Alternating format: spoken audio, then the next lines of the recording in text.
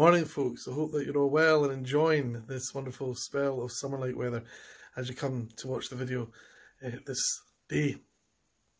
Now, I'm going to share with you now a short reading from the book of Joshua.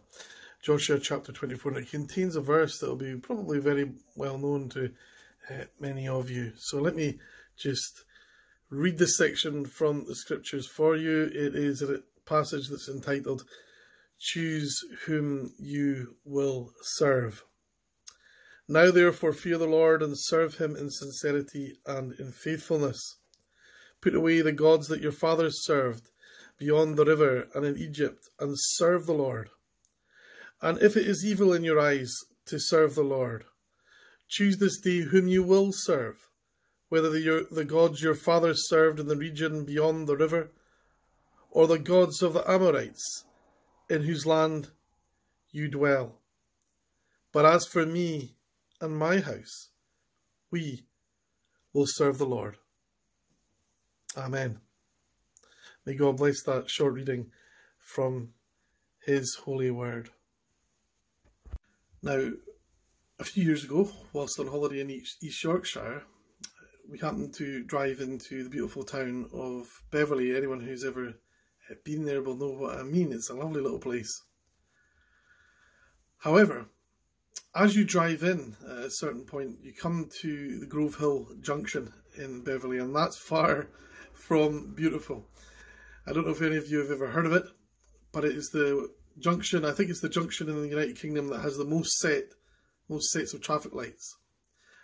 I think it numbers 42 different sets of traffic lights. No less than 42 different sets of traffic lights. Driving through it was more guesswork than anything else, but hey, at least it was fun. I had done a bit of research before and I knew it existed, I knew it was coming, but that doesn't mean I was any less panicked when I got there. But I wonder if you feel like that image of that junction is like a pictorial representation of your life at the moment. I know I do. If it's not 5 tests and phases 1 to 4, track and trace, which I always thought was for parcels, furlough schemes, then there's all that phrase, the new normal. Have you ever heard that, the new normal?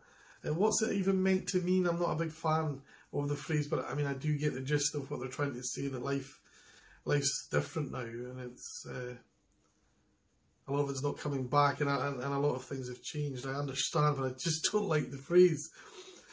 The new normal until something else comes along, and then it'll be the new normal. But I think life in 2020 is a bit like rolling up on that junction with 42 sets of traffic lights before you. Go, but only a wee bit. Stay, but not much longer. Wait until it's safe to proceed. Now go, or is it stop? It's also confusing. How do we go forward like this? How can we plan for the future? Can you even imagine your life a year from now? It's impossible. I've not even mentioned the looming financial crisis, which may or may not happen according to which economists you prefer to listen to.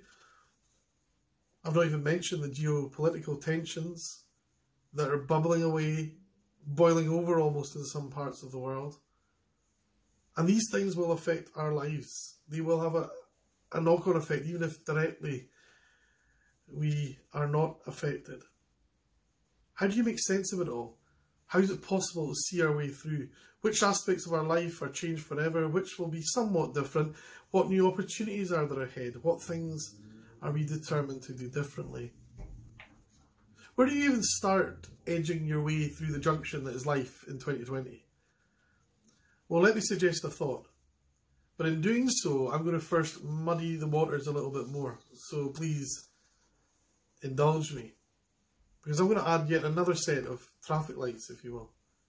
Because I believe that this set is the key to understanding how the whole thing works. Because prior to this, as a society, we were hurtling down the motorway like we were driving a sports car. Life so busy, flying by at a terrific speed, consuming, spending, living for the moment, little time for each other, little time for thoughts of why and what we're doing and where we're going, or where we were going. This crisis has come upon us like a sudden red light out of nowhere. Well, maybe not out of nowhere, because the amber light was there telling us to slow down, telling us the stop was coming, but we missed the signs or we ignored them, and then the red light was right in front of us and we've had to slam on the brakes. We see the red now, don't we? We can't miss the red now. And so we've come to a sudden halt. We'd be stopped in our tracks and in a way forced to reassess our lives. For some, this has been a difficult period. Above all, we think of those who have died and their broken-hearted families, and we pray for them. Then there are those who have been hit hard financially.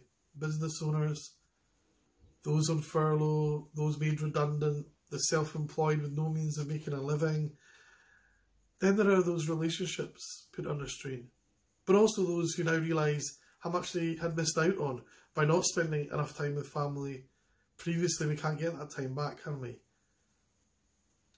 So we're all stuck at the junction with 42, well, at least 42 lights or more. So many thoughts, so many fears, so many worries, so many uncertainties, so many regrets, so many ways forward. But the central traffic light that I'm talking about asks us to wait on amber and think about one critical question. What is your relationship with God? At one point in Mark's account of Jesus' life, Mark chapter 8, he relays the following incident. Jesus and his disciples went on to the villages around Caesarea Philippi. On the way he asked them, "Who do people say I am?"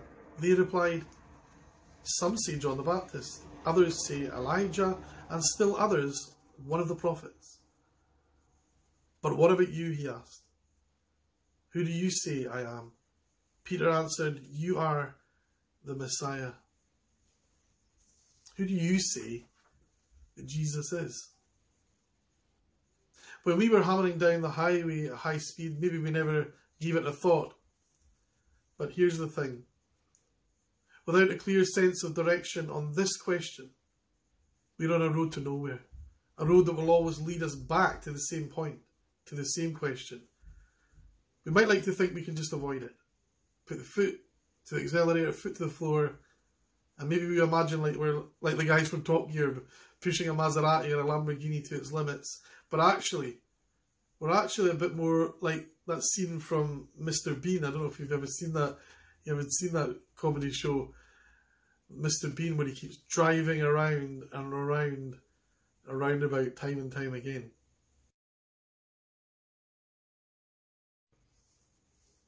Maybe you feel a wee bit more like that if you're honest. We like to think we're progressing, cruising down the road, maybe not so much. And you can't run on forever, because no matter how fast you go, you can't outrun God. You're going to come right back to this junction, right back to this central question, staring at the same traffic light, which is asking you the same question. Who do you say Jesus is? Where are you with God? In our reading from Joshua 24, Joshua lays it on the line for God's people in plain and simple terms. In verse 15 of our reading, he invites people to turn and to trust in God, to make their choice to serve God or to serve false gods. And we have a few of them ourselves. But he says, "As for me," he says, "and my household, we will serve the Lord." And that's the amber light. That's where we are at the moment. Who will you trust? Who will you serve today? One of the real dangers of that junction in Beverley was that you might mistake one green light for your green light, if you know what I mean. They're so close together, you see a green light coming up, and you perhaps think it's your green light to go. Not that I did that, of course. If you choose a path away from God, you follow the wrong green light. It'll take you down the wrong road, and you will find yourself back stuck at the junction in time. But those who trust in the Lord have a clear road ahead. For like one of those self-drive cars, God has taken the wheel. God's in control. When you say, "As for me As for my household, we'll serve the Lord. You're handing over control to God. You're letting him take the wheel. And he knows the way forward.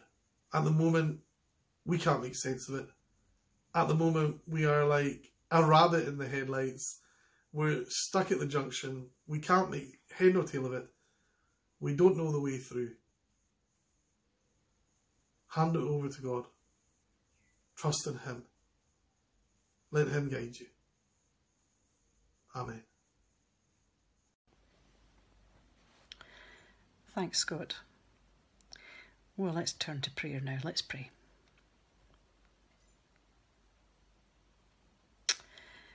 Our Father in heaven, we thank you today for your word. We thank you, firstly, that your word is available for us to read and that it's new every morning. Lord, for some of us, these verses will be very familiar, and for some of us, they may be new, but whatever our circumstances, the words we have just read and been thinking about are really challenging. Choose this day whom you will serve. Lord, we've been living through a really challenging time in these weeks of lockdown, and even though restrictions are beginning to be lifted a little, it still feels very restricted and very strange and slightly unnatural.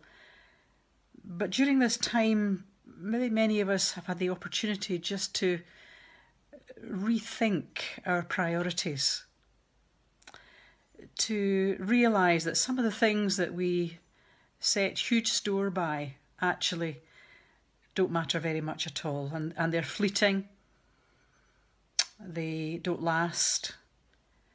And we've come to recognise, Lord, the value of things that really do matter, the value of friendship, of family, of love.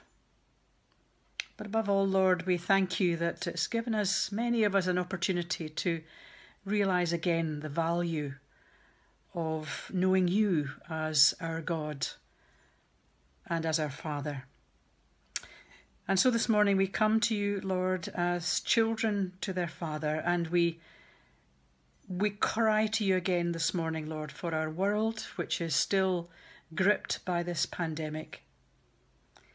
And we pray, Lord, for your mercy around the world, that you will touch hearts and lives of men and women, boys and girls right round the world, as we struggle to come to terms with this new way of living. Lord, we particularly pray for those who grieve at this time, for the countless thousands upon thousands of families around the world, and particularly in our own area, Father, who grieve the loss of loved ones, family members, friends, neighbours, colleagues. Lord, you are the God of compassion. We pray that you would come to them and touch them.